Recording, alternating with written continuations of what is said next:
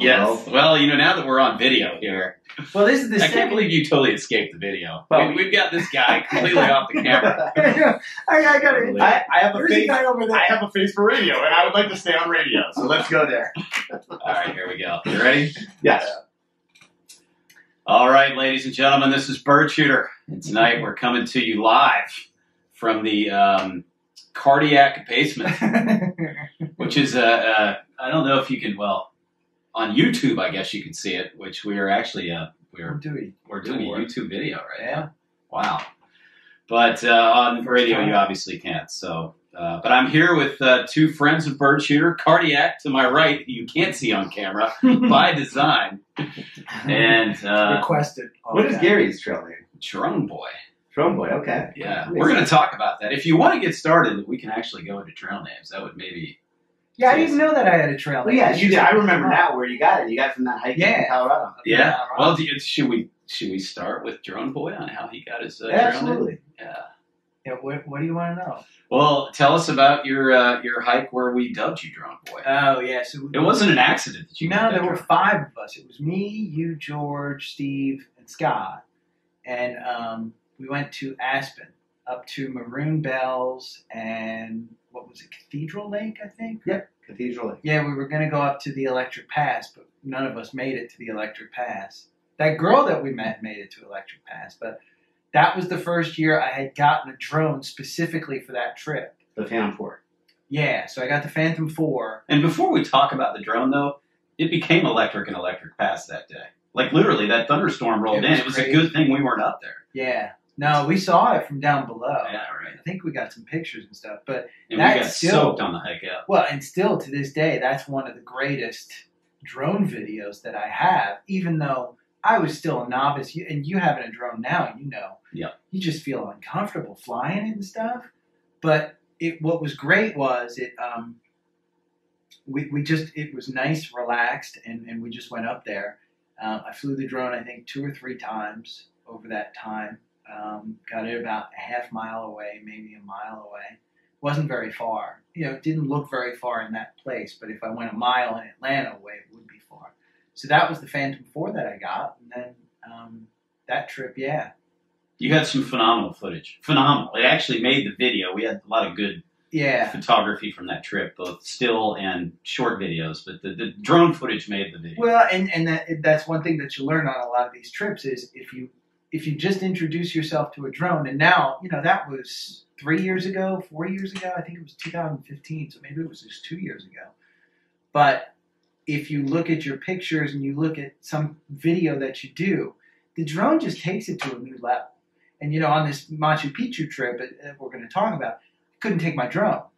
And you tried to, yeah, and yes, and I can talk about that too, but essentially, when I'm going over all the video and the photos and stuff like that, you realize that the drones just take it to another level when you're looking at where you are in the wilderness or out on the trail.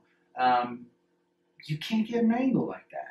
Do you have anything to say to the backcountry listeners that may oppose drones in the wilderness? If you want to use my reference code for DJI credit so that I can get a little thing, I'll try and do that. Honestly, I know when we were out in Aspen, we had that lady. You said you were number 1. Well, yeah, she kind of was not happy that I had a drone and that I was flying. And what you find is there's two peoples in it, and it's right down the middle. There are the people who want the solitude and don't want drones. And then there's the people who will come up to you and ask you about, what's that? Can I see? Can you see this? And they're excited about it. And then when you see the actual pictures and stuff, they love drones. But there are those people, and I'm sure there's the backcountry, folks who F you, and, $5,000 fine in a national park to fly a drone. Yes. And so there are definitely parts of the wilderness where they are. Yeah, if you're going to fly a drone out there, you got to know the rules. And the rules are, if there's emergency vehicles around or emergency rescue operations, you don't fly. You just don't, because they have to ground all the planes and stuff. And if they're searching for somebody, that's the last thing you want to be responsible for, is that kind of thing. You said it, Gary. It's a catch-22. It's beautiful. I mean, the video, the stuff we saw from Cathedral Lake are views that we would never get on a hike. But I also understand, when you get away, you want to get away from the city and the life, and having something buzz a little bit, even if it's a little bit, can be distracting. But it's nice to go home and watch those videos and see that footage. But I can see it. I think you're right. It's right down the middle. It's either you're for or against. Nobody's like, nah, I don't care. Either you love the piece or you want the memories. And so we, just to give kind of maybe a numbers view, we met the one woman who hated it. We met 4 or 5 people who are still my friends who asked me to send them that footage. And take footage of that. Yes. Facebook friends. Yes. Making Facebook friends in the wilderness with a drone. It's all about social. Go figure. Yeah, I mean, seriously, when you did the AT years ago, who would have thought that there would be a Facebook and that you could make friends? Yeah, that was definitely a game changer. So let's transition to you, Mr. Off Camera here. We'll call you Cardiac. But I'm called Cardiac, Steve, because you were there the day that you introduced me to hiking. I mean, I had hiked before, I'd hiked some mountain or local trails, but never really understood or appreciated the outdoors until we went to Deer Valley in Utah. Mind you, it was literally right off the plane where I went and bought clothes and hiking boots. Credit to you. You didn't flash I didn't have anything to wear. We literally stopped at an outlet. I bought stuff, changed in the parking lot, and we were hiking Deer Valley. And by the time we got to the trailhead, I think we were looking for defibrillators, and thus my name, Cardiac. Unfortunately, getting the 11,000 plus feet and coming, right off a plane from Dallas, I think pretty much introduced to me as being way out of shape, but also seeing how enjoyable it was for you and Tony, who were with us, gave me the passion to where from then on, I would try to get a hike in all my trips, whether business or personal, from the Multnomah Falls in Oregon to hiking trails in Austin. And so that's kind of what led Gary and I to doing Machu Picchu. As we talked about earlier, the trip from 2 years ago, we've gone to Colorado, we've done 14ers, and we've done all this stuff. And so this was our first foray outside of the U.S., and Machu Picchu was on the bucket list. You've come a long way since when you got dubbed your trail name Cardiac. Well done. I'm still here, so that's a good point. We're going to talk about fitness in terms of Machu Picchu, too. So maybe just to start, to get into the Machu Picchu part of the trail or the podcast here, how about some true and false questions and see how knowledgeable you guys are post-trip? You guys did your trip in the summer, right? We did it at the end of July 31st to August 1st. Yeah. Or July 28th. It was my wife's birthday that we took off. Okay. And we got back on August 1st. August 2nd we got back. This is when we got back to the U.S. Oh, right. August 2nd, yeah. Right. Yeah. Which in Peru is there... July 28th, ironically, is the day of independence for Peru. Yes. And we learned that, which was interesting. It was there July 4th. It's July 28th. So Peru Independence Day was the day of our beginning hike. And the first day of our hike, we went to this small village where we set up our camping outside, and we walked up and we got to see them celebrating. And there was fireworks and stuff, and it was very interesting. It was a cool time to go. Well, help me with my geography, though. They're south of the equator, right? Yeah. Yes. So their seasons are opposite ours? Yes. Except Peru is very temperate in the fact that it's mountainous. So a lot of the temperatures that we were feeling, like at 14,000 feet, I think it got down to 28 degrees that night, they said. Yeah, I mean, the first night was the best. It was the most comfortable I was. The second night, we froze to death. Horrible. I could not have dressed warmer. And we were in, what were those sleeping bags called? I mean, basically, we were... Yeah, mummy bags. Yeah, they were mummy bags to keep warm. The third night, it was like a Vietcong sweatbox for those vets out there. It was so hot. And all we had were mummy bags. So, I mean, you're just sitting in your tent, basically laying on top of the mummy bag, hot and very uncomfortable, knowing that we had to get up at 3 a.m. in the morning that day. So there wasn't much rest. But we'll get to that later on. But yeah, we can start with the true and false. Well, we'll do that. Like just some quick background for the listeners. So Machu Picchu is in Peru. It's near the town of Cusco. Is that right? Yeah, she started out at Cusco. Which how far is Cusco from Peru? A couple hours. I mean, Cusco's in Peru. Yeah. But Cusco from Machu Picchu, it's a couple hours. It was at least two. It was like an hour and a half, 2 hour drive on a bus to the start of the trail, and then once you're done with the trail, and it was a 4-hour tour back between train and bus. Well, yeah, you end Machu Picchu is actually in a town called Aguas Calientes, which is right down at the base. Hot water, I think so. I don't know. I'm working on my Spanish or something. It's something like that, but it's a town that after learning about it and things of that sort, it's a town that has exploded, but only in terms of population. They have zero infrastructure whatsoever at the town. So, And is that because of tourism that it's expired? tourism in Peru is what the lifeblood of Peru is. So you end at this place, and then you've got to take a train or a bus back to Cusco. And so what Scott said was the 4-hour ride. It was 2 hours on a train and 2 hours on, Yeah. like a van that we had to drive back. And this was the last day. No shower for It 4 was days. tough. Exhausted. It was The tough. train was awesome. We had a nice glass train. They served us. There's a fashion show on the train. Yeah, fashion show. We got good views. But you haven't slept. And the last night of the trip, and as I'm jumping ahead, you only get a couple hours. Yeah. Because you want to get to the gate to see those sunrise. Oh, okay. They get you there at sunrise. Yeah. Save all that because we're going to talk specifically about the trail. Okay. Before we do true or false, just a couple things quickly for the listeners. So Machu Picchu is apparently built somewhere between 1450 and 1460. This is what my research tells me. Honestly, Unless you want to challenge that. well, they don't know. And this is what you learn when you do research on Machu Picchu is everything about Machu Picchu is a guess. It's an educated guess by people who are just guessing about things. Okay. Because what happened was when the Spanish came in, they destroyed everything. And the Incas didn't have a written language, so there was nothing recorded. Right. So Hiram Bickham, which is the guy that discovered it a few hundred years ago, he basically unearthed it. Yeah, it was in the early 1900s. Yeah, somewhere around It there. wasn't a few hundred. It was only a little over 100 years ago.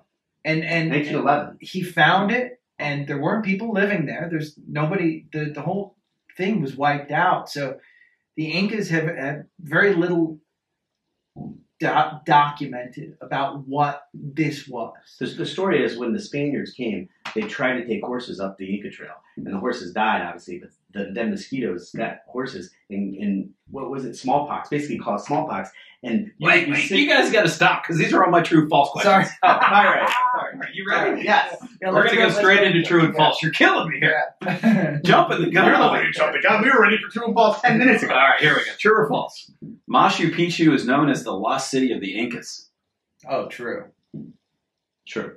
False! What? Yes, it's actually Vilcabamba is the true lost city of the Incas. Did we see that? I don't even That's know. fine. Are you sure you guys have even been to Machu Picchu? I would like to audit your questions. Are you We ready? have For, pictures of proof. are you ready for another? That- fire that- away. I gotta tell you, I've been playing HQ Live on the iPhone. That's a tough I trivia got question. 8 in a row last night. Eight's good. I heard 5 was your highest. 5 is my highest, yeah. So your true false questions, we're probably not going to do that good based on the beginning of this. Well, you're 0 for 1. All right. Machu Picchu was inhabited for around 80 years, but was abandoned when most of its inhabitants died from smallpox induced by travelers that came in contact with Spanish conquistadors and other parts of the empire. I'm going to say true, but really the horses being killed and that stuff. So I think it's true. I would say it's true, but it's a guess. So I would then say false. So I might be Wow! My I man might be nailed right. that one. It's false because it's plausible, but it's not been proven. right. I think everything is that way. Is the world flat? I know there's some arguments out there. People are saying it's flat. Isn't that now like the new trending thing? So there's some arguments that way too. But all right. Wow. So Gary's 1 for 1. I'm going to give you 1 0 for 2. Holy crap. 1 for 2. All right, the next question. True or The false? guy went true and false on that. You're giving him credit. I'm going to say true and false, Steve, to your next question. I would like to get back in the game. The Spanish plundered Machu Picchu for gold. Oh, True or true. false? True. I don't think so. I think it was for land. I'm going to go false. I don't think it was gold. Cardiac's correct. False. What? The Spanish never actually found Machu Picchu. They never actually You're right. found it. Okay. Right. You're right. You're right. Wow. So now we got Now a that you're tie reminded, right now, right? That You guys are both 1 and 2. Is that Hiram right? Bickham found it. I don't know. 3-0. I think that's his name. Yeah, it was Hiram Bingham. Yeah. The next question. Evidence suggests that the Germans were the first people outside of South America to explore Machu Picchu. I believe that's false. Yeah, The false. Germans drink too much beer to have made it there. I'm going to say false.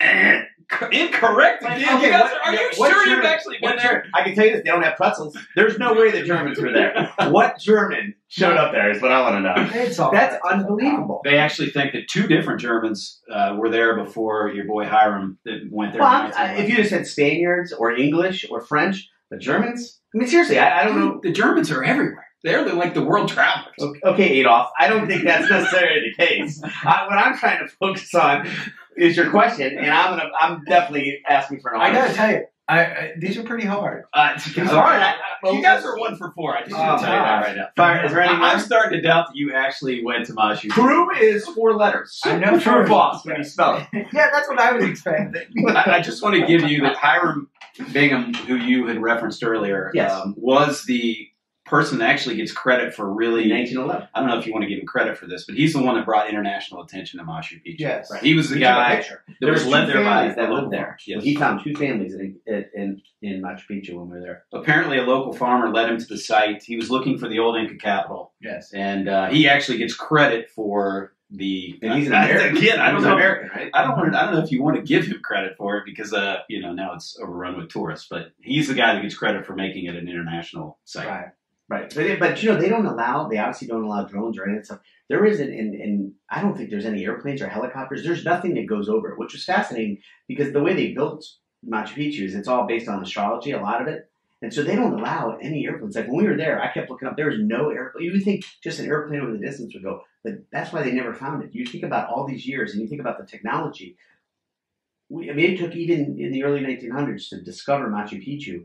They didn't have. You would think we'd be able to fly planes over it, or they would have unbelievable video of it. Well, supposedly the trails got all overgrown that went there, and Well, they're still finding. There's only 30% of the trails visible now. Right. So think about it. 70% is just needs Think to about still the be trail. uncovered.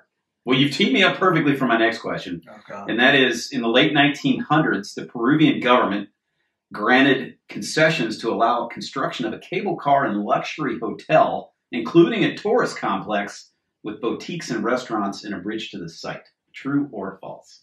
False.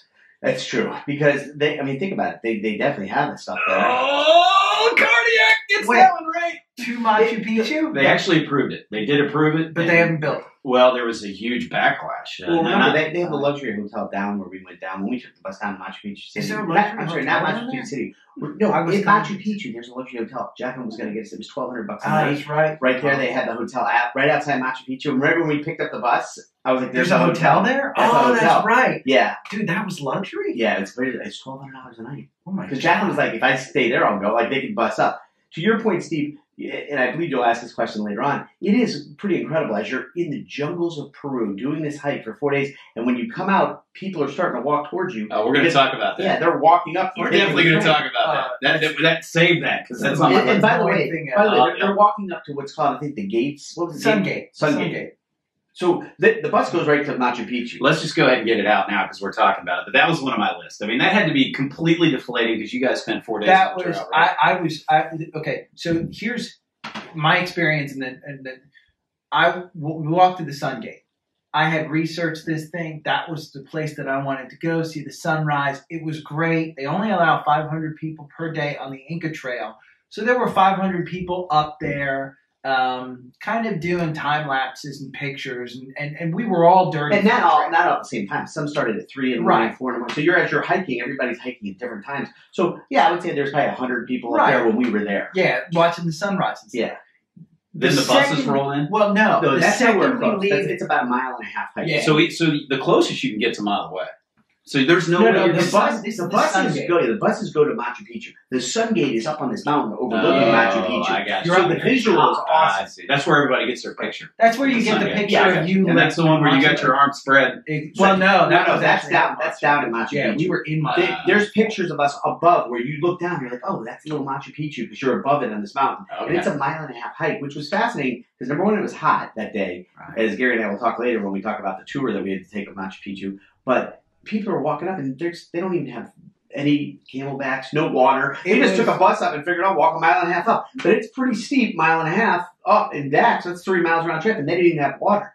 So what you see as you're walking down from the Sungate to Machu Picchu in the mile and a half is the reason that Disney outlawed selfie sticks. Because it's basically everybody in their outlet gear wear that they bought at the local outlet mall with their phone on a selfie stick with a Bluetooth remote taking selfies of Machu Picchu. And here we are walking down filthy. Right. And we haven't had a shower. We haven't had a bath. We're in the same boat, except for Gary. Yeah. Gary's the only one out of everyone that changed every day. The rest of us are wearing exactly what we started in. I did have an apricot. I had Merlin or Merino stuff all over. Yeah, it was definitely deflating to walk in there and then just be crowded by these people with selfie sticks. Now, I had selfie sticks too, but I kind of felt like, okay, I'm getting gypped of my experience because I just did 4 days of grueling hiking, and it was worth it. And these people are taking a bus there. They're taking a bus. And I'll tell you, I did not research any of that. So the only thing I researched on was I going to survive the hike, right? What does that take? What's training like? What's eating like?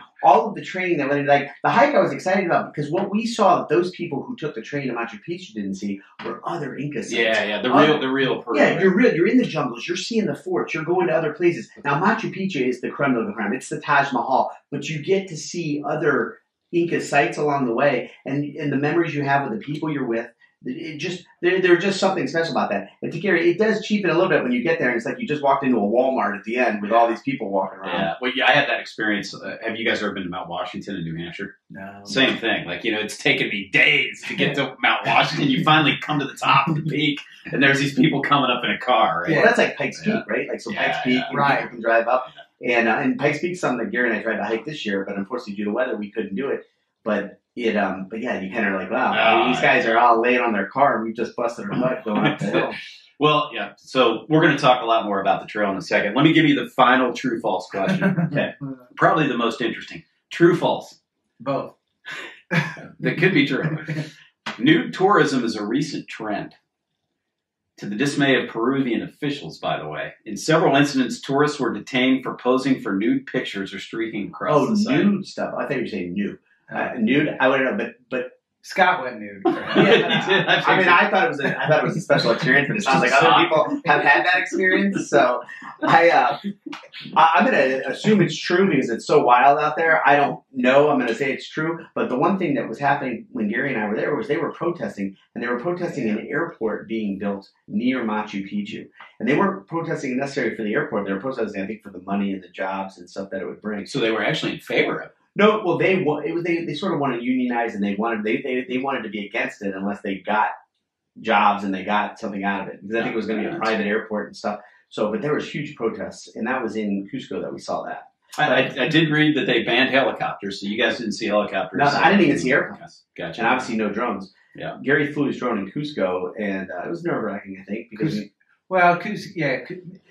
I shouldn't have been as nervous as I was finding out later and stuff, but Cusco and Lima, I flew the drone. Well, and that you brought it through, and we had to go through Bogota, Colombia on the way there. Yeah. So you have this drone on you, and now you're going through all these countries. So it was It may or may not be involved in drug Gary's reading all the fines and all the stuff, and then he's going to leave for the airport early to fight. I can talk about that later, but no, You guys look good on camera, though. I'll be honest. You look marvelous. Both of you look thinner. I look over here and I'm like, God, they put weight on. Then I look at the camera and you're like thin. So it's nuts. that voice is coming from the fat guy over there off camera. That's right. Well, you may have seen a roll or two lean in, but yeah. So before we talk specifically about the hike to Machu Picchu, just a couple first impressions. Going to come out swinging with some big questions here. The thing that made you laugh hardest on the trip. I feel like there was something. There was a story. A lot of times, we'd sit around the dinner. I will tell you, it was probably inappropriate jokes that we did, but one night we were sitting around the table and all that stuff, and I was joking to William about his relationships with different hikers over the years and stuff. That he would tell us unbelievable stories. It was great. Now, he was your guide. Yeah, our guide. And by the way, I think one of the questions, if you haven't asked, you will, and that's everybody has to have a guide. Yeah, that was on my list. So there's 3 checkpoints that I remember going to. Right off the bat on the thing, we have to go and show them our passport and do all that. Then we hike up, we sleep. The second day, right before we go up this mountain, 4,000 feet straight up, which was by far the toughest day, and one in which I was far in the back. But it absolutely was the greatest feeling once we got to the top. We had to check in right before we go, and they time you to make sure they know, because as Gary said, there's 500 people on the trail, so it's their way, I think, of checking it. And then the last time we checked in was the morning of the last day, at like 2:30 or 3 in the morning, right before we go to the gates. Well, that's interesting. I had no idea that you were getting up in basically the middle of the night, too. Well, every day we got up around 6 in the morning. We go to bed about 8 at night and get up at 6 in the morning. And one of the things that Gary and I were just talking about that they give us is coca tea. Now, when we flew into Peru, we flew in and we were exhausted. It was overnight. We got to our hotel and they offered us this coca tea. Do you want some hot tea? They're like, it'll make you feel really good. So Isn't that what they make cocaine out of? It is. It's 5% cocaine. We believe all of us would have failed drug tests coming back because of this. Gary, was it Gary or was it you or Matt that bought a bag of it? I bought a bag of it. Yeah, then he found out. And you put it in your lid. But then he found out you couldn't bring it back. So we gave it to somebody. Yeah. It was that they were leaves. They were just leaves. They were coca leaves. So you're thinking, it's like tobacco, But it really like cleared you up. It made you, they do it. They said don't drink it at night because it would wire you up. So every morning they would knock on our tents when they would wake us up. And they'd give us this hot water in a little bucket to wash our face, brush our teeth, which later on we saw them washing their feet in. Which was not a really good thing. You're serious? You're not kidding? Serious. Dead serious. Yeah. So wait, that's after you used it to brush your teeth? Yeah. So I mean, it was. As most of your listeners understand, you guys are outdoors. You're talking about two really white collar germaphobes that were on this hike, watching our tour guide the first day peek dead into a creek in which some people take to use filtered water. I mean, he's literally just peeing right into the creek, which we didn't need to see. And then 2, they give us those buckets of warm water, and then watching them that night fill it up and wash their feet into it, and then the next morning knowing that those were what we brushed our teeth in was not a good feeling. But then the warm coca tea was great. Every morning you'd wake up, you'd take that, it would definitely fire you up. There was no coffee, so it was the hot coca tea that got us going. So it was a good feeling. We had it at the hotel. And I tell you what made me laugh the hardest, and you left this out, but it's kind of a theme of the trail was the first day you hike from the start of the Inca Trail, you go over this little walk bridge, and then you're hiking to lunch. And it's about, I think, 12 or 1 o'clock in the afternoon by the time you get lunch. It's a little bit later. And because you've been going since 5 in the morning. 5 in the morning from when they picked us up and drove us. Right. We didn't really start hiking until about 10. Right. And it's about a little over an 8-mile hike the first day. So right. At the 4-mile mark, you go and get lunch. And you get lunch, and they set it up, and it's very nice. And I remember one of the things that sticks out in my memory is we're sitting there eating, and it's a very gourmet meal. They make you handmade guacamole. There's some chicken and rice that they have, some nice vegetables. Scott eats none of it. But I remember we get in the tent. That's on my list to ask you about, by the way. But he eats none of it. And what was interesting was we're sitting in the tent, and I remember just, God, this is great. And Scott walks in with just this like white, pale face and just the look of horror on his face. And I remember saying to Matt, well, what the hell's wrong with Scott? And then Scott goes, do not go to the bathroom down there. And I said, what is that? He goes, it looks like a murder happened in the bathroom. Unbelievable. And by the way, the best part was, so you have this unpaid toilet where you don't have to pay to get in. It was a free out. Right. Run by the government. That's where like you'd have in the AT. That's where it looks like a Colombian-style massacre happened. There is... I don't know if I can swear on this. Yeah, absolutely. There's feces everywhere. Like a monkey had gone and taken piles of feces and thrown it and spread it on the wall. To the point where you walk in, and I'm like, I'll be frank on this. Yeah. I did not go number 2 the entire trip. I know that may be too much information for your listeners, but I didn't really eat anything except garlic bread, so that helped. And what was interesting about that first day is I remember eating this gourmet meal and knowing that the impending doom was going to need to happen. And Scott telling me that there was a murder happening. It was so bad. I remember getting up. It was just on the roof, on the walls. Like I walked in, and I'm like, I don't know. I'm just like, do I just pee? Get me out of here. And there was another place you could pay. Right. It was like a setup. And right. Let's just destroy this. We'll just throw shit everywhere. The thing was, the appetizer was guacamole. So I ate the guacamole, and then I knew when he said this has happened. I said, there's about 300 other people eating lunch, and this place is only going to get worse. So let me get up and create that impending doom right now. So I get up and I go and I find this paid toilet. It's like 10 soles or something. It was basically $1 American. Maybe 30 cents American. Yeah, and a woman hands you 3 strips of toilet paper. Like I don't know anybody who can do their 3 number squares 2 with 3 squares of toilet paper. Seriously, that's it. And that's peels it off. And what's funny is I remember talking to Matt, And Matt goes, I said, I'm going now Matt just to get it out of the way. with us. Yeah, those are the four of us. So Matt says, I'm going to wait until we have our thing, and then I'll go. So I go to the pay toilet, put it in, and get the lady the money, and I get everything done, come back. We get done with the meal, and I remember Matt gets up and he goes, time to go read the paper or something. Then he takes his stroll. He comes back with the same white face that Scott had. You saved 30 And I said, cents. what the hell happened? And he Oh, goes, you didn't pay? well, and he goes, the woman took her lunch like an hour ago and nobody can find her, so it's locked up. So the only option was the murder toilet. Oh. Yeah, they had locked up the one you paid because she'd taken a break. And by the way, Oh. when I say toilet, the pay had a toilet. How clean was the pay? It was pretty clean. I would say it was like a restroom in the U.S., which is, Yeah. you know, okay. like a gas station Doable, kind of thing. yeah. Right. Yeah, okay. The most of the free toilets are not even toilets. They're just a hole in the ground kind of thing. Yeah. So what we found out, William told us on the second day there was the last pay toilet, and that's what you want to use. Yeah. Because when we got to like day 3 and just the toilet situation. There is a was- picture, and unfortunately your listeners can't look, but that is a clean bathroom. Yes. Oh. But there is, you're not, I mean, that's me standing over it, and you pee in that hole. For the people dropping a deuce here, Yeah. that is the hole.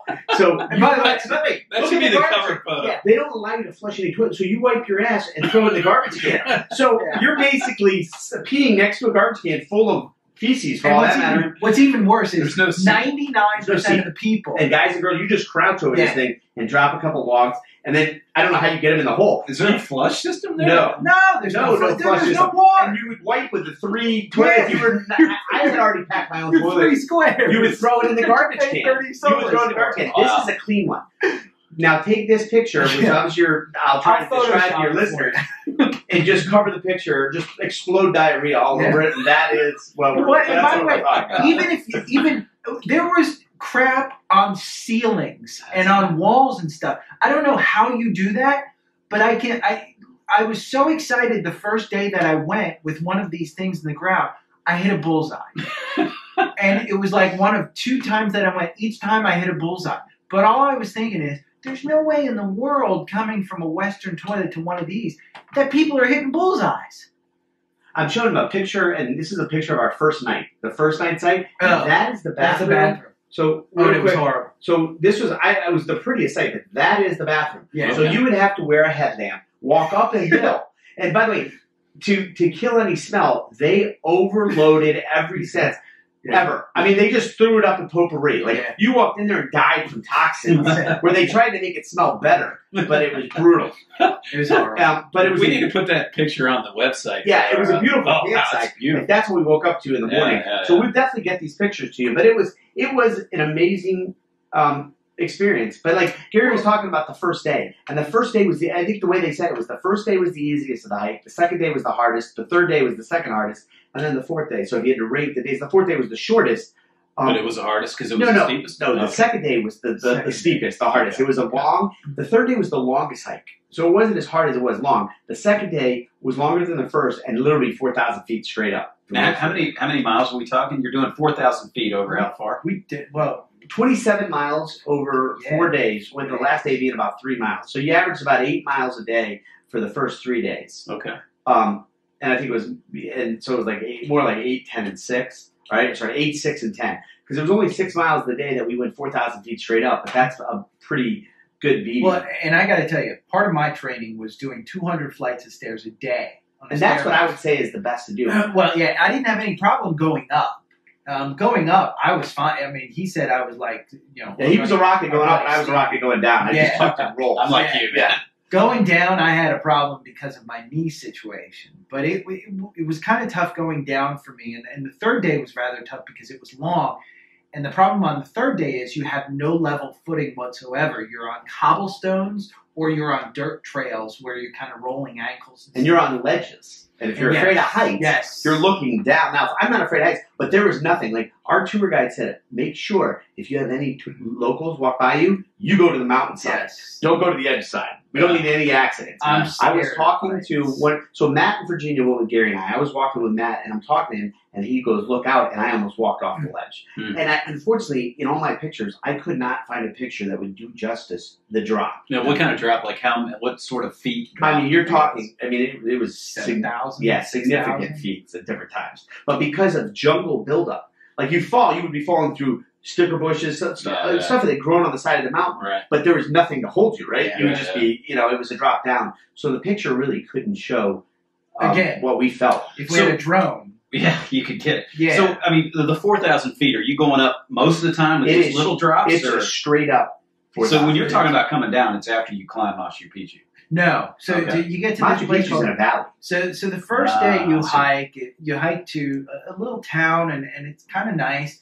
Again, throughout the trail, there's no running water. There's no kind of services or anything. But you are going through small towns. But people do live here. Okay, Yeah. yeah, And when I'm talking small towns, I'm talking 40 or 50 people live in these places, and they serve the hikers that come on this community.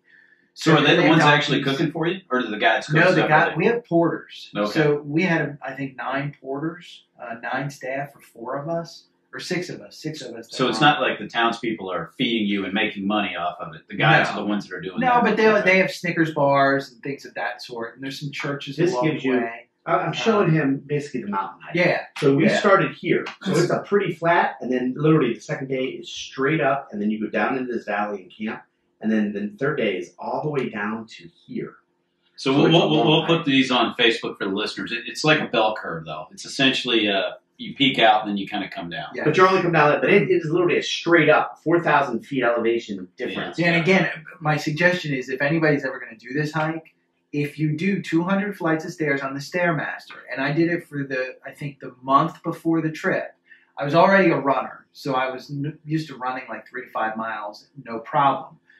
But I wasn't used to kind of going up, and that Stairmaster, I think, because I was the only one of the group that did the Stairmaster, and I was so far out from in front of Well, everyone. Matt did it too. Matt, who went on it, had never really hiked anything Right. other than maybe a local hiking trail. He had never been a hiker. He did great. He was the youngest guy on the trip, but he asked me what he should do, and he went to his gym every day, and he got up to about 120 flights a day on the Stairmaster. Mm-hmm. I said that because of the unevenness.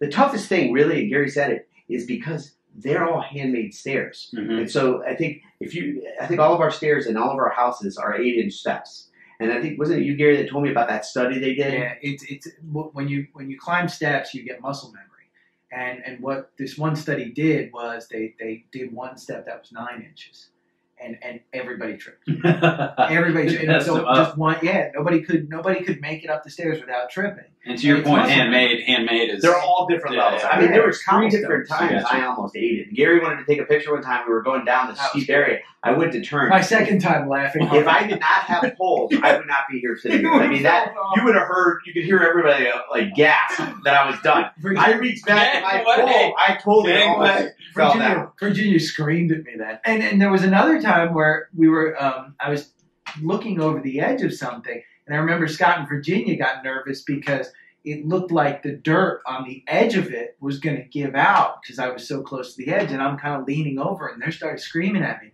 And I turned around to see them, and I got dizzy because I'm afraid of heights.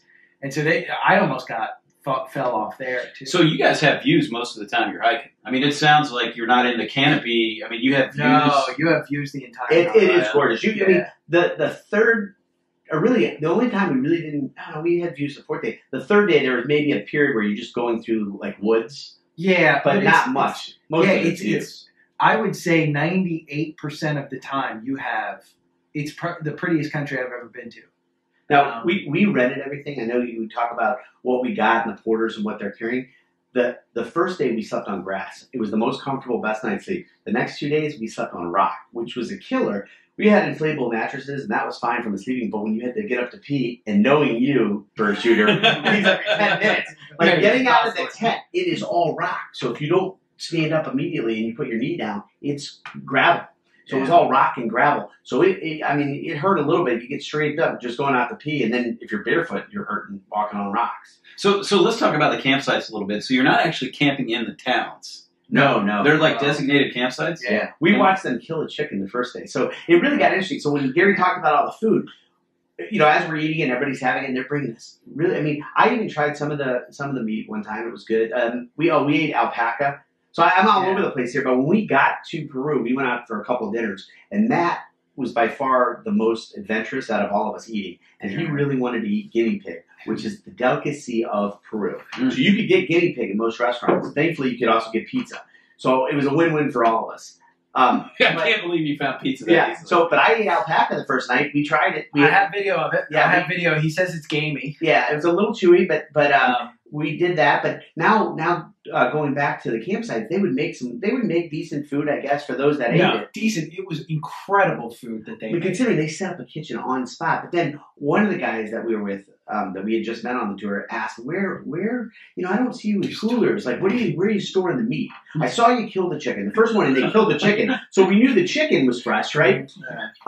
But we didn't know where you stored the meat. And they're like, oh, what we do is we have meat in the bags, and we keep meat in bags in the river, and it's all snow melt. So the water's cold, it keeps the meat cold. So they would just have these places where they would just drop in meat in the river, and they would cook it. Nobody got sick at all from the food, which I had garlic bread. The last night as a special treat, they made me a pizza.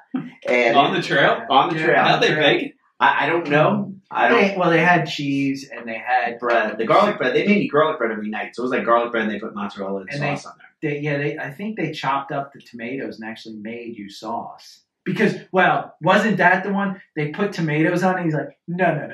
I don't like tomatoes. Yeah, I just like the sauce. Well, that was at the restaurant. The restaurant we had. So it was. So are they cooking over an open fire? Or they have like little stoves that they. They have propane. So these guys, and I had video of me trying to carry one of the packs. The porters carry anywhere between 60 and 80 pound packs. Wow. I've got a picture of it, Gary. Yeah, they're carrying our tents. And you said you had 9 porters for your group. Now, how many were in your group? There were 4 with you specifically, and then you had 2 others. We had 2 others from Texas. They were Texas. And like the people you met on the trail, nationalities. There's us eating food in the tent. We can give you all these pictures, and you can post them to your Facebook page. But this is us eating in the tent. So that's Virginia. That's William, our tour guide. That's Matt, Gary. That's a big Jeff, tent.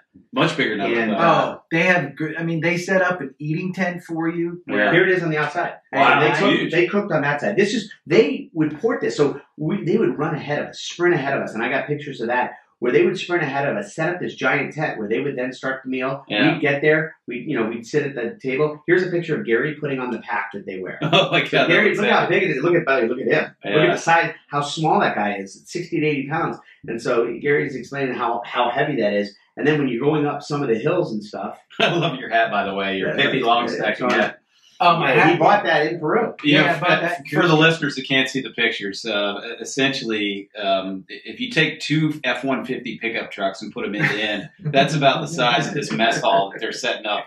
And the pack that Gary had on his back that must have been 90 pounds looked like I think your audience would know about 60 to 80 pounds. And we had 9. That's why they would carry our personal stuff. We all had packs that we were allowed to keep 15 pounds in, up to 15 pounds, which we went over. Okay, by the way, the biggest tip I can give your folks, and it was a tip given by our guys, is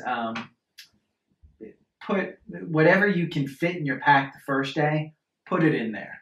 By the second day, whatever you can put in your duffel bag for the porters to carry, put that in there and make your pack as light as possible. Those guys are used to carrying that stuff.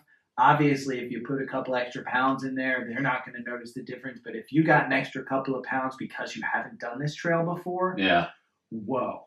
And like Scott said, that second day going up, it's tough. Now, what are you paying for the guide services? I know that's Gary did all the negotiation on that. We had an awesome tour guide. Yeah. And going back, they would we went to a meeting when we landed where they would all hand everybody a duffel bag and you could have up to 15 pounds.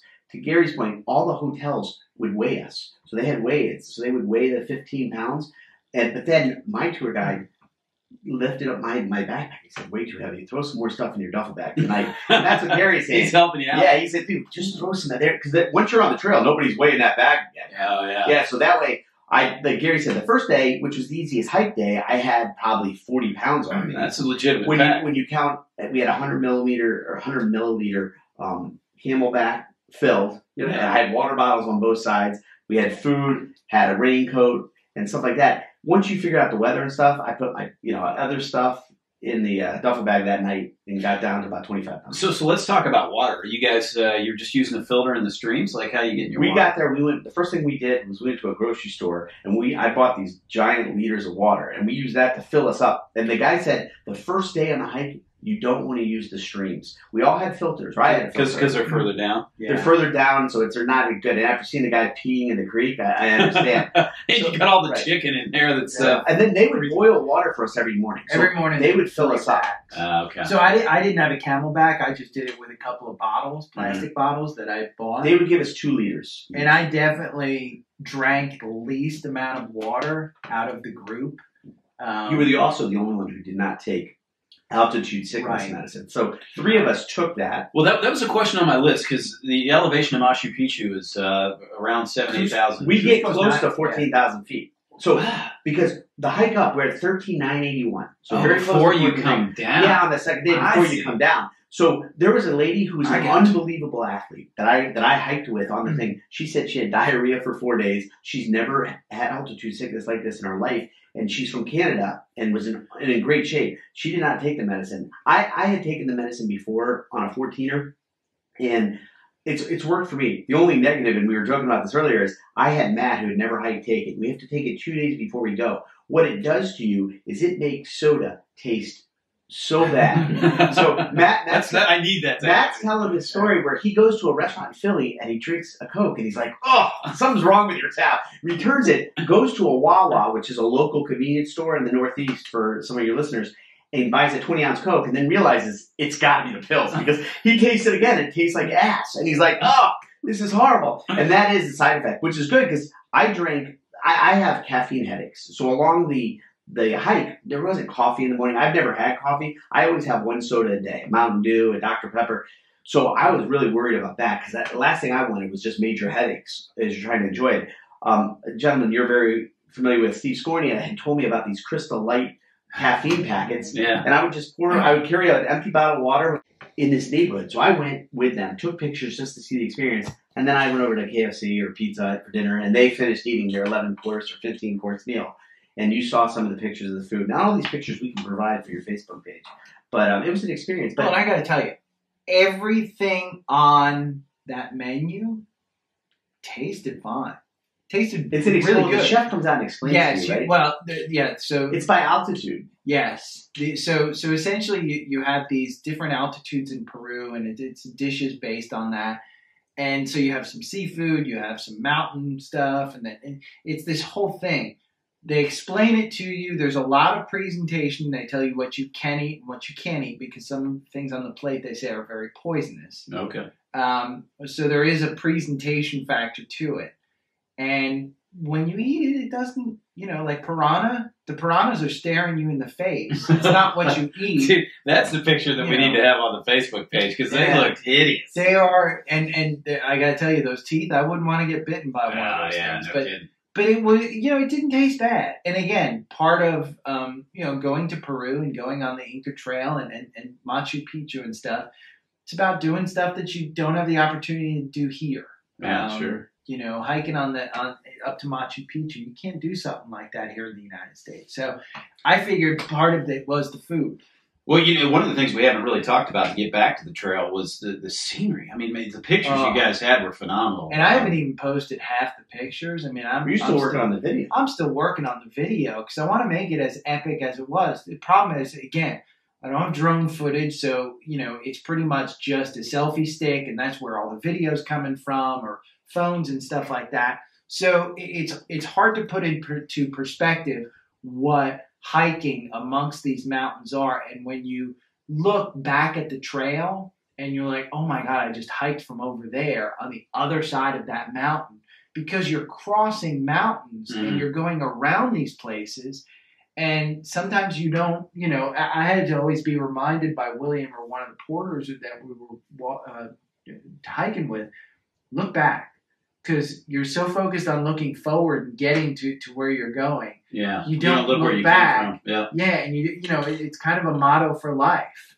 Yeah, there's the piranha shot. Oh, those teeth are so nasty. Yeah. Oh my God, I definitely got to put some pictures up. No, Yeah, so and like we were saying, this restaurant is all about altitude. So obviously the piranhas were below sea level, so 0. So Yeah. but there's a picture of the menu that I can show you that shows all that stuff. So it was interesting. I mean, it isn't for me, it isn't my thing. So yeah, there's the menu, so you can kind of see. Like they would tell you what altitude.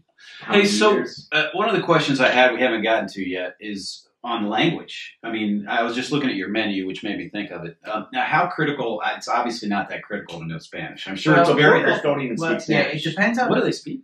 what they speak Spanish. No, the Porters had a different language. Remember, William Oh, spoke it, right. but it was called, if you said it, I would know it. It's another language. It's a language basically of the Incas or whatever. Okay, it's so a he had language actually of- Inca So heritage. he Oh, could yeah. speak Spanish in that, so he would translate. Like, so when I was talking to him, I mean, it was another complete language.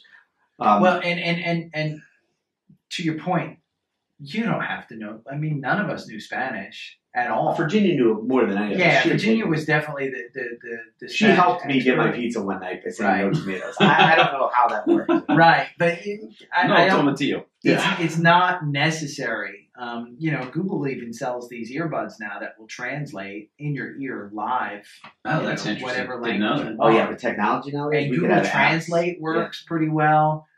So I don't let language make the decision. You should go because you want the scenery. It is Yeah, unbelievable. It's something that, by the way, I give Gary credit. I didn't know much about Machu Picchu, and it wasn't on my radar.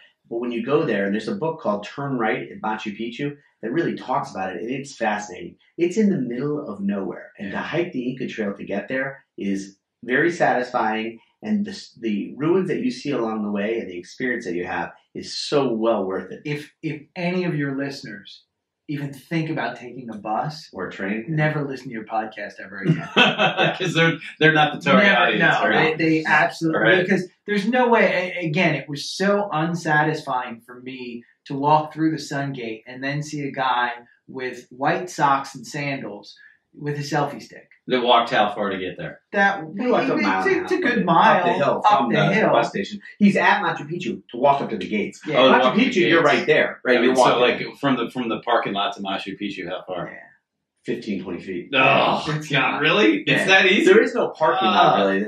You literally have to take a bus up there and they drop you off. Yeah. Wow. The bus is And the bus running. takes you down to the train station. You- You take a train to Machu Picchu City, and then a bus runs you up to Machu Picchu. And Now, how long do they let you kind of wander the Machu Picchu area as long as you want? Yeah, so we got there, and Because that looked cool to me. I mean, Yeah. it looks so like all the rooms and all the, it was awesome. The only thing is, our tour guide by this time got really sick, which is weird. He had lost his voice, so he hooked us up with another tour guide, which is ironic. So this tour guide gives us a tour, and when you get to Machu Picchu, they don't allow any drinks or any food. You can't have a backpack. You can't have a backpack. You have to check your backpack. So Can you take pictures inside? Oh the yeah, entrance? you can take pictures, but you cannot bring your backpack or No any of that stuff. tripod. So when you walk in, you Now, you think it's because they don't want food wrappers and water bottles? yeah, they try to. I think so. And also, you've got what are the llamas? You have llamas walking Yeah. around all over the place. Well, inside. they don't mow the grass and they don't do a lot of upkeep on it. So the llamas are there just to make sure that the grass doesn't get out of control. Huh. But you've got them just walking around. So you don't want to be eating wrappers and stuff like that. Yeah, that makes sense. But the sun was boiling on us, and this guy sat us So against that this hot shocks wall. me. That really surprised me because you're at a pretty high elevation. Well, right outside there's bars. You can leave, and here's the thing: when you go in, you're allowed to leave once and come back in. So Yeah. you could go out and get water,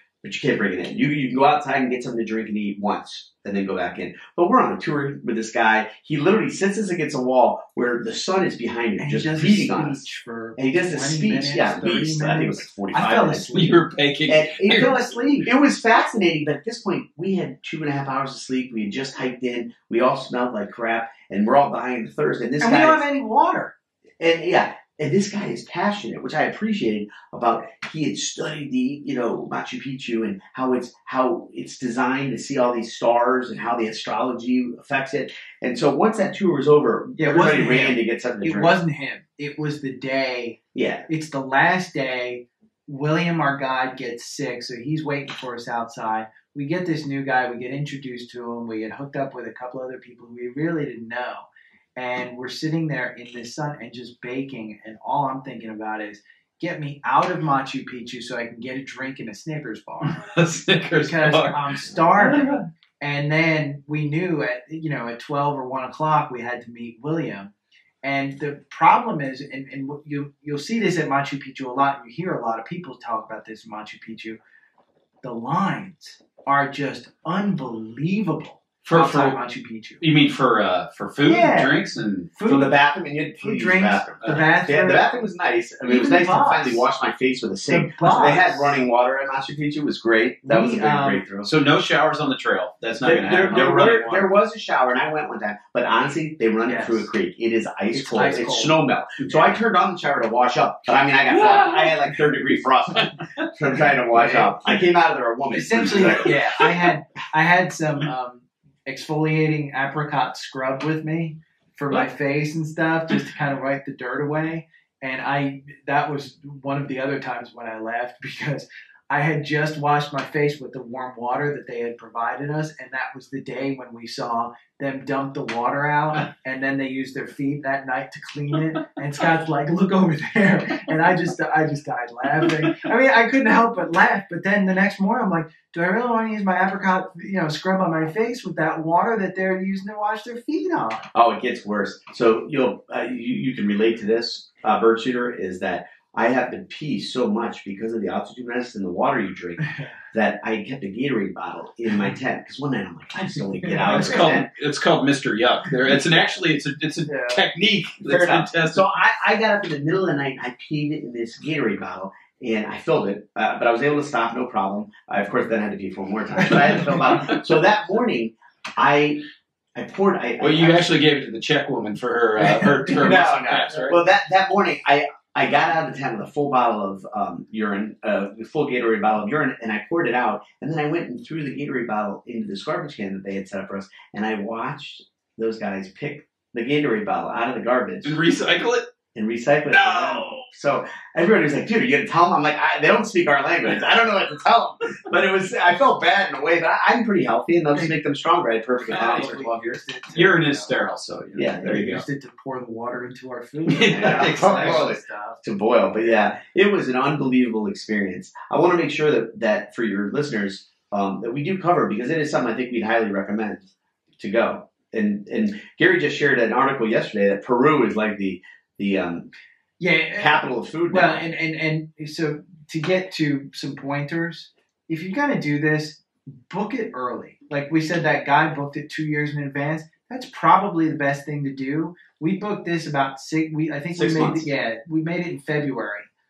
December we had made the decision. Yeah, we made January 28th is when we had I think January 28th. Yeah, and we took off July 28th. So it was there were 3 people who were supposed to go with us who delayed their payments to the tour company, and by the time they got around to paying the tour company said, "Hey, the permits are done." One person missed it by 5 minutes. Yes. We had this other person go on this, and they had just given away the last visa, because Gary said, there's 500 people a day allowed, and that's it. So you've got to pick the way I researched it was I picked the tour company. I just went to TripAdvisor, found the top tour company, which was Auspis Peru. They had great recommendations about food, and I know Scott had some dietary issues, so I made sure that there was a place that could do good food for meaning us. Pizza and wings required. No, they made sure they loaded up on bread, because you need carbs obviously for the hike, but I don't eat much else. But they were very accommodating, and our tour guide we were all friends with him on Facebook now, super nice guy,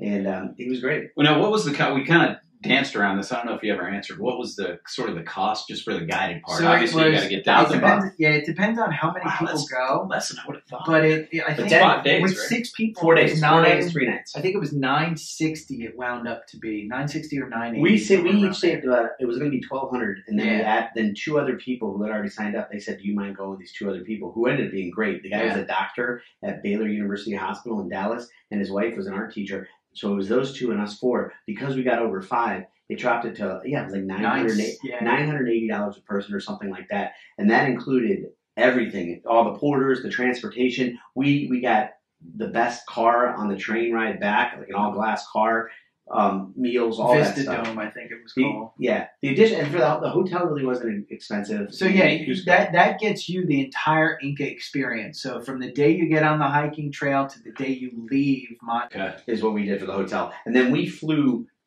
from Cusco to Lima and said, let's spend the day in Lima. We spent the night and then we flew direct back to Miami the next day. Yeah, I think the total cost for my entire trip was somewhere around $1,600 to $1,800. That seems incredibly reasonable for that experience. But yeah, I loaded up on a lot of gummy bears and beef jerky. I had a lot of extra food when it was all said and done. But for the most part, we packed perfectly. I think We had one pair outside of the sleeping bag and things of that sort. If you're going to rent a mattress pad, you have to at least rent a mattress pad. The inflatable one, yeah. Right, you have to do that because again, sleeping on, if you're used to it, fine. But the rocks were just horrible. Yeah. Outside of that, the poles, I think, were absolutely. Did you take hiking sticks? I know. Cardiac here did. We had one guy in our group rented poles from them, and he left them at one of the ruins, and they could never find them again. Right. And it cost them $60. $60. And he rented them. They were $3 a day, but he ended up having to pay $60 for the poles, which at the end is they charge you more for that here, probably. If you the poles saved my life. Because I almost fell a couple of times if it wasn't for the pole. I think the majority of stuff that I took outside of toiletries and stuff like that, I got on Amazon for pretty reasonable prices. Like we said, $20 sleeping bag, and we just left them. I mean, I didn't want to take the sleeping bag. I gave him extra food, the sleeping bag. And I think the poles. The other thing you really want to invest in, again, I think if you're going on this trip, is a good camera. Okay. iPhones today have really good cameras on them, so I don't know that you necessarily need a great camera, but you want something that you can take pictures on. And I think one of the biggest things that I was able to do was I brought one of the portable battery packs, so that if my phone or my camera or anything ran out, I at least had some extra juice, because there's no place to charge, there's no place to actually plug in.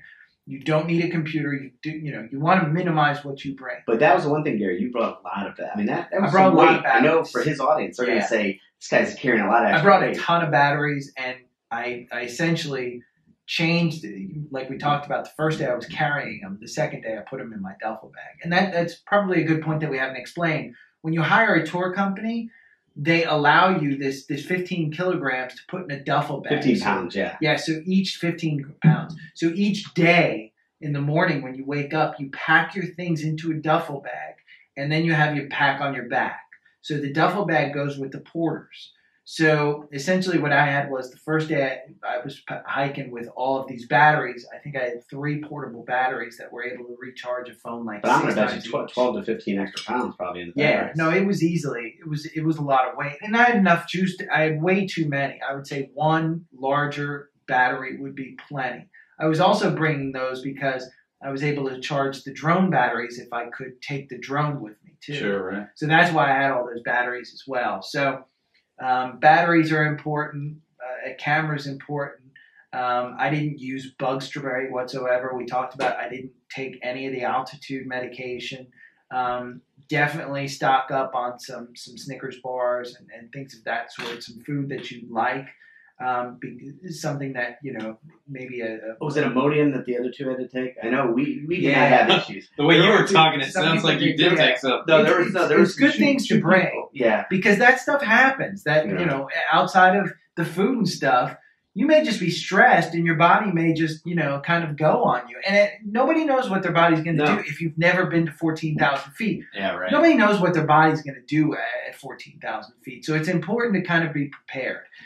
I took a leave every day. I took Ambien at night. Yeah, that's the other thing. To sleep, because remember, you're sleeping in a tent and people are out, and the porters would party. You have a lot of snorers, to your point, but you also have these guys a snore. I think everybody was at one point.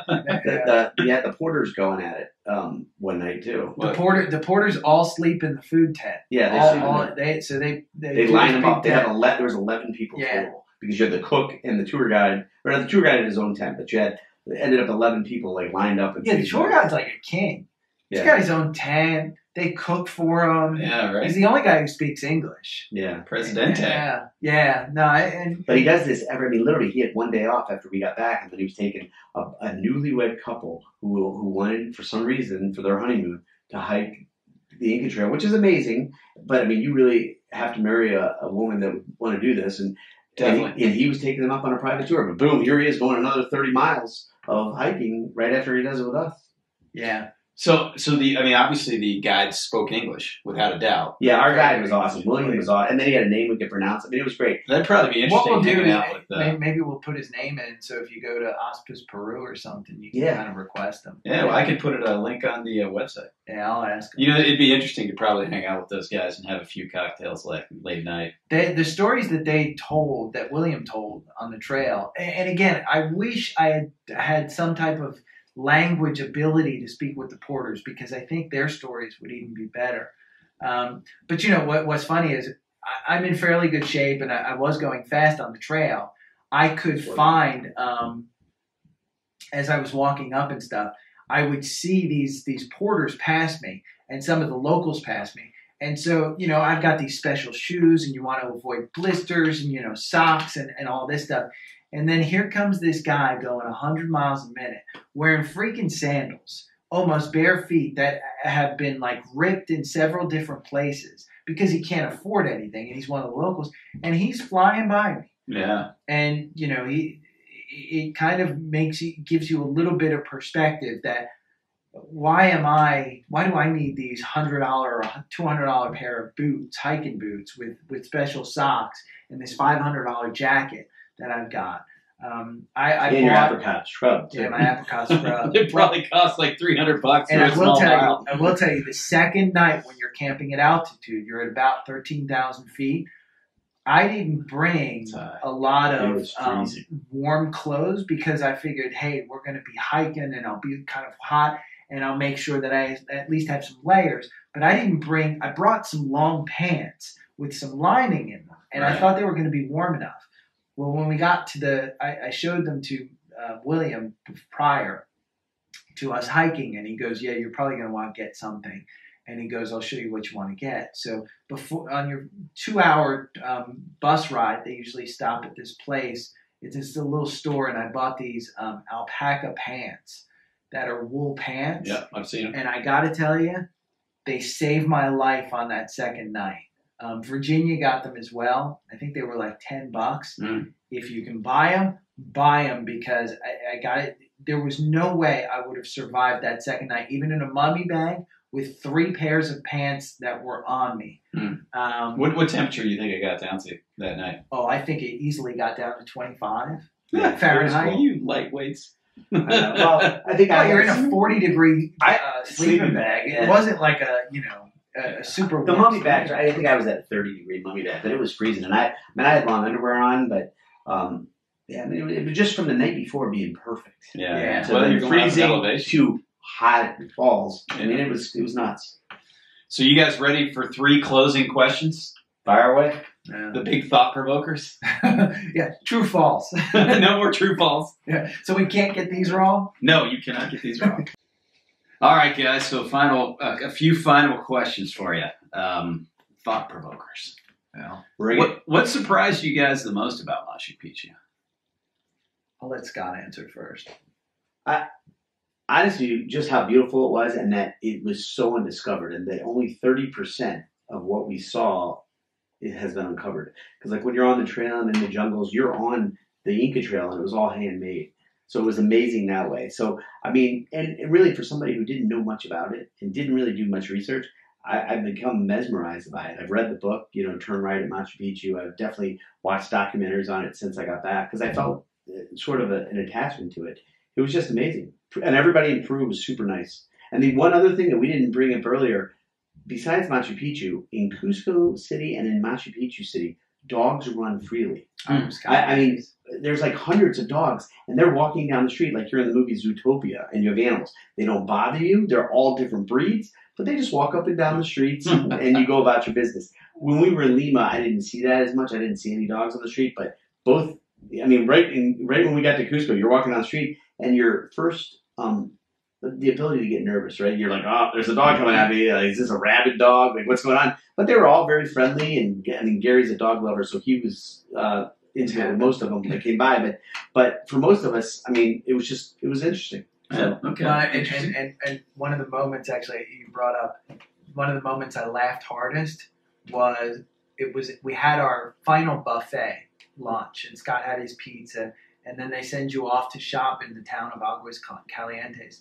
And I turned around. I was looking at something, and I hear this loud bang, and I turn around, and there's Scott, who had just tipped over this poor woman's entire hat stand. I mean, it exploded. It was unbelievable. It's like I just reached for a hat, so yeah, open, and the whole thing just comes crashing down in the middle of this flea market. Probably 80 hats, and I have a great picture of him trying to put it back together, and the woman's like patting him on the back. Again, everybody's super nice. I didn't get arrested. Nobody got upset. No, but what I think the one thing I remember about is just get in shape if you're going to do this.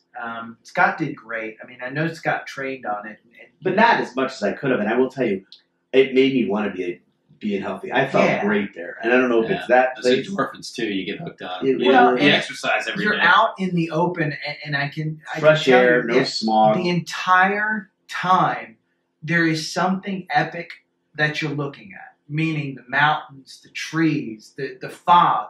I've got 7 or 8 different unbelievable time lapses. And that was the other thing. I was I never had enough time to do the time lapses that I wanted.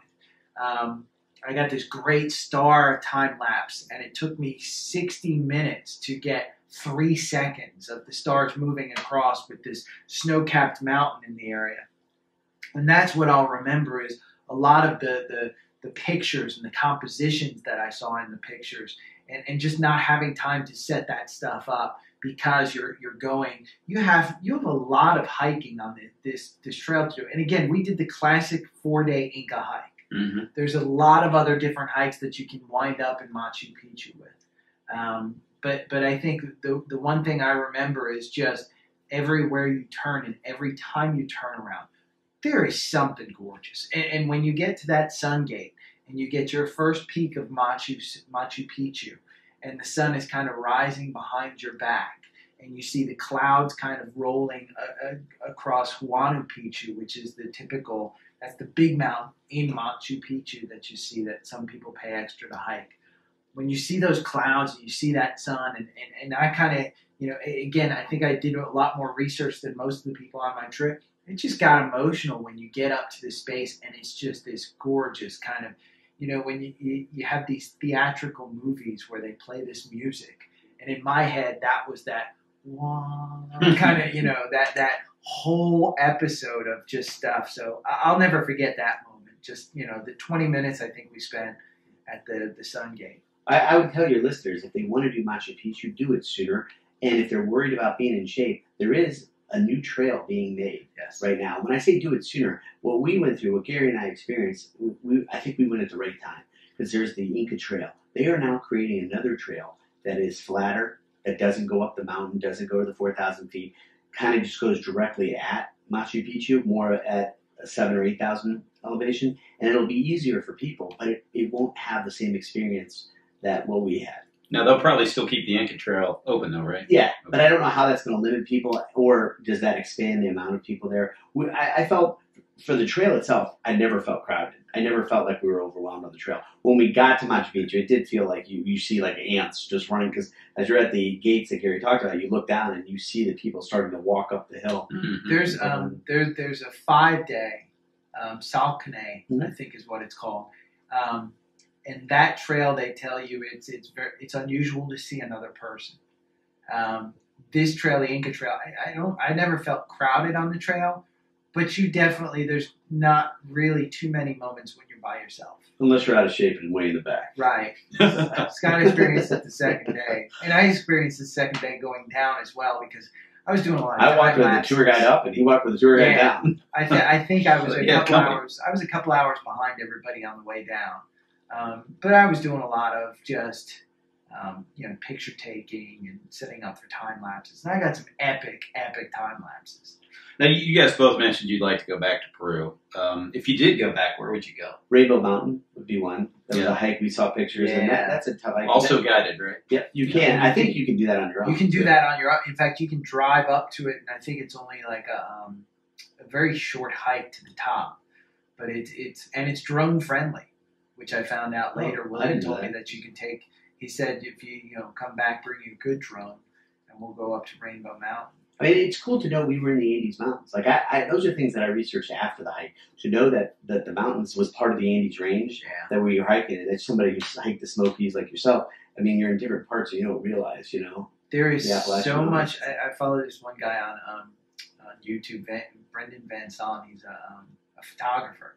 And I chatted with him a little bit before I went to Peru because he brought his Phantom to Peru literally like 2 weeks before we got there. Now, he didn't do the Inca Trail hike. He went to Machu Picchu and he said, hey, you can't have a drone in Machu Picchu. But he did a full 2 weeks in Peru, and some of the stuff that he did just out in the middle of nowhere with just these epic vistas and some of the landscapes that he caught, just that's what I would go back to Peru for. If you want more of the city stuff, go into Lima. I think Lima was Cusco's a pretty good sized city, but Lima definitely is the more modern of the two. Yeah, but I didn't find it. I enjoyed Cusco better.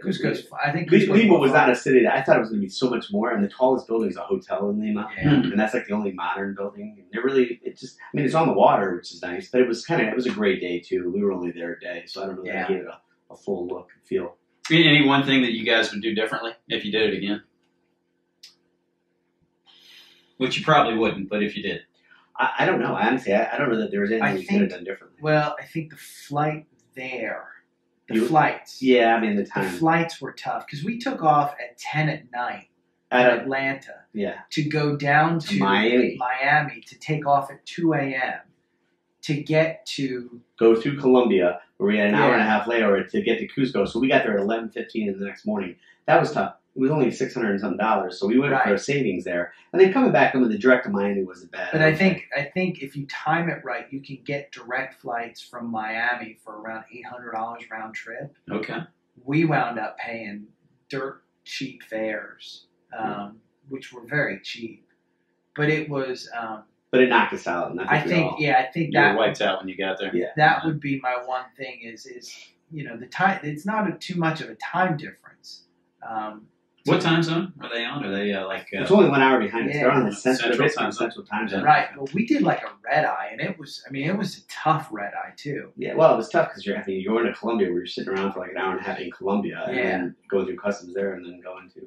Yeah. So I think if I had to do one thing differently, I think that would be it. As far as the trail or booking or anything of that sort, we stayed. Was it the Hilton Garden in Cusco we stayed in? No, it was a. It wasn't a Hilton. Novotel. Novotel Cusco. I would highly recommend that hotel. Great location, walk around. Fantastic showers and bathrooms in there. The beds, super, super comfortable. Really centrally located. Well worth any extra money that you're going to pay. It was only $90 a night. Well, it's and European that was chain, right? Yes, European. Yeah, I think so. Morgan and Liz stayed up at the top of Cusco. And they stayed at the Hilton Garden. They stayed at the Hilton Garden, and it's well outside of the city, up on top of a hill, and so you probably don't want to stay there. Again, the Novotel, I think, is perfect location inside the city. It's right, I think it's like 3 blocks from the Plaza de Armas. Yeah, very close. It was great. And it's and the Plaza de Armas is the center of the city.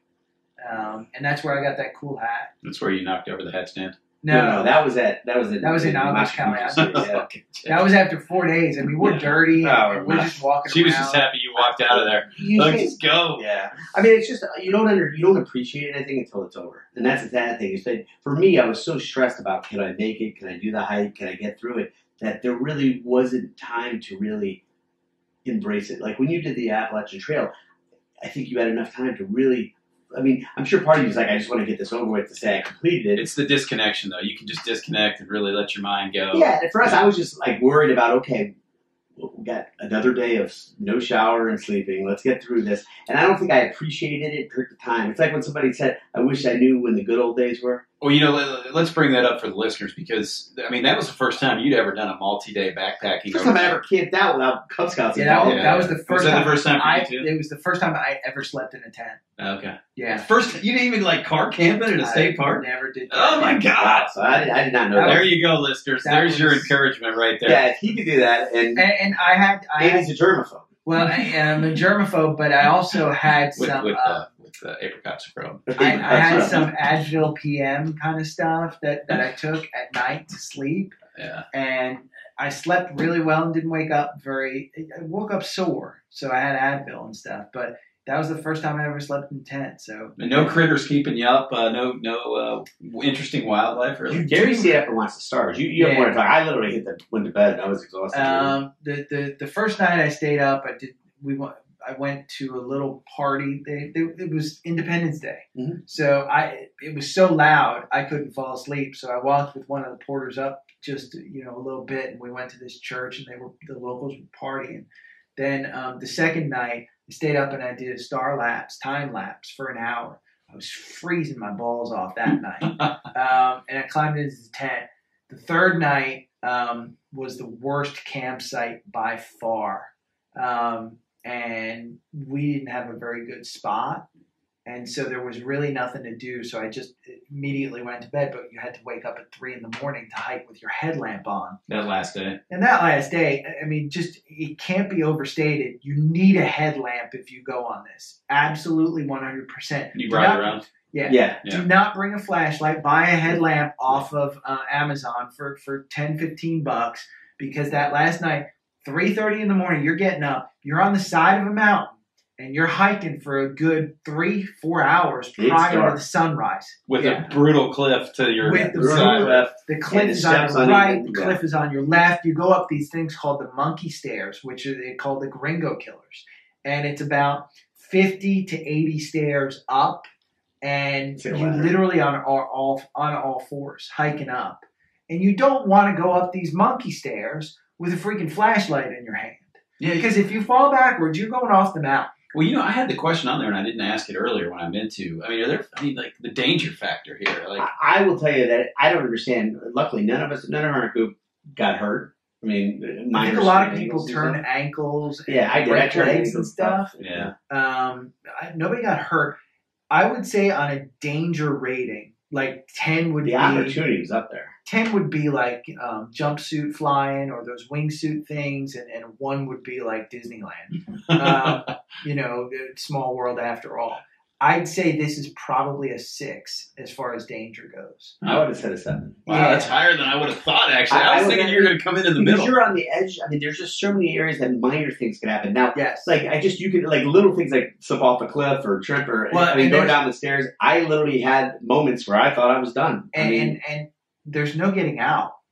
You're walking. Yeah. So there's no helicopter up. There's none of that. I mean, you're screwed. You got a bone sticking out. They're gonna figure out a way to carry you down. So they got to carry you out. Yes. Yeah. Yes. And it's not a short carry either. It's not like, hey, get us to the main road. And I got to tell you, I don't even know if I'd want to be carried because the drops you would be in so much pain. Yeah. I mean, they had first aid carried with us every time. The porters carried a whole giant first aid kit, which we didn't need, but they offered it to us. They would check with us, are you sick? Because you have the altitude sickness to deal with, which can screw with your mind, definitely. And then you've got how your body relates to the food, the altitude, just your overall health. Are you in shape? And, your muscles hurt. Yeah. And don't get me wrong. This is not like running a marathon. This is not like doing an Ironman. You have to be in decent shape to do it. Scott was in pretty good shape, and he does. Scott's got this I was thing. The worst shape of anyone. Well, yeah, but you've got this thing where you need to make it from point A to point B, and nothing's going to stop you from getting to point B. That's what Scott has. I don't have that. If I don't get to point B, I'm fine with it. I don't care. It doesn't matter. But I knew that I needed to be in good enough shape so that I could get. Well, and he also didn't have a choice. This isn't like, hey, I'm going to turn back and go back. We started at point A and you had to get to point B because it wasn't like, I could just turn around and go back. It was like you had, there was no stopping. So I was worried about holding other people up. Because the third day was the toughest for me with the length of it. That was tough. So to end on a positive note, if you could say one sentence about why the listeners should do Machu Picchu, what would you say? I'll let you go first on this one. It's one of the 7 wonders of the world. I mean, it truly, when I researched that and you see these pictures, and what's funny is Steve Scornia brought us a National Geographic. He visited us early in July, right before we left for the trip. And he was in the airport and he saw National Geographic, and on the front cover of National Geographic was Machu Picchu, and he bought both of us the magazine. Oh, I saw your picture. That was cool. I still got that magazine. That's gonna be the cover shot for the podcast. Yeah, by the way. And it's great. That is awesome. I've got that perfect. picture. That was well done. And what's amazing is, as beautiful as that picture is, it doesn't even compare to real life. Yeah. The fact that, there's a virtual reality of Machu Picchu coming out by these YouTubers called the Vagabond Brothers. And they travel the world, and they just got a permit to do virtual reality. And I was looking at some of the photos and some of the footage that they had. And having just been there, even that doesn't do it justice. It's just this epic, you look to your left and you see the side of a mountain. You're straight ahead of you, and you see this Huayna Picchu with the city of Machu Picchu right in front of you. And you look to your right, and there's 4 or 5 mountain ranges that you just came over. And that's it. It's not, there's like people around you at this sun gate and stuff, and you can see a little bit of buses down below, but you don't see a city. You don't see anything. It's just, if I can tell you listeners one thing, you're not prepared for how gorgeous it is. So I didn't see that coming, actually. I didn't realize you had the views that you do. But that was about 70 sentences, by the way. One sentence. Why the experience. I mean, it is a once-in-a-lifetime experience. And anyone that's ever done it will always remember it and always talk about it. But well stated, by the way, John Boy. Yeah, true or false, right? It's both. Well, guys, thank you for the in-depth look at Machu Picchu. You've encouraged me. But now I can't go with you because you've already gone. But let us know if there's pictures or stuff that we can share. And it was really an unbelievable. Well, what we'll do is I'll definitely grab some pictures for you. I'll put them in a photo gallery, and I'll put a link on the site from the podcast. So we'll definitely. And I'll have a video up at some point in time of all this stuff. I've got some raw footage of my time lapses and stuff up on YouTube, but I'm going to edit it together hopefully this week. That's awesome. I will definitely hook you up with some links. Yeah. Well, thanks for having us, Steve. Well, gentlemen, thank you for hosting this evening in your basement. No, hey, it's great. Anytime. This was fun. I appreciate it. Hopefully, this isn't the last time that we're part of this podcast. And for the listeners that don't realize that there's a YouTube video, the man that's like hidden from view. He gets in there every now and then. I'm like the Wilson on Home Improvement. He just sticks his head over the fence. Yeah, exactly, at the top of my head. So it's all good. But thank you very much. And listeners, go to Machu Picchu. You'll enjoy it. Yeah, I'll give you some links to the company that we use and stuff like that. But again, if you want to just research, I did my research on TripAdvisor. And don't let it stop you. Again, I did not specifically look for a deal with a tour company. And I know a lot of people look for the best deal and stuff. I didn't look for a deal. I think we got a fair price. In fact, I think we got more than a fair price. You can probably go with one of the other outfitters.